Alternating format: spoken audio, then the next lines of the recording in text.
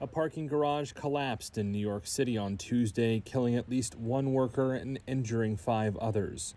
According to the city's fire department, all 6 of them were inside the 4-story building when it happened. It's located near the New York Stock Exchange and Pace University in Lower Manhattan. Eyewitnesses said the collapse was sudden and without warning. I just saw the view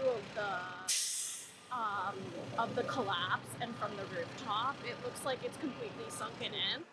Firefighters were deployed to the scene, but according to John Esposito, chief of fire operations for the city, it was extremely dangerous for them to carry out any search. Esposito said the facility was collapsing even as firefighters were inside the building conducting searches, and they had to pull back and send in robotic devices instead. City Police Commissioner Keechant Sewell said there is no reason to believe it was anything other than a structural collapse.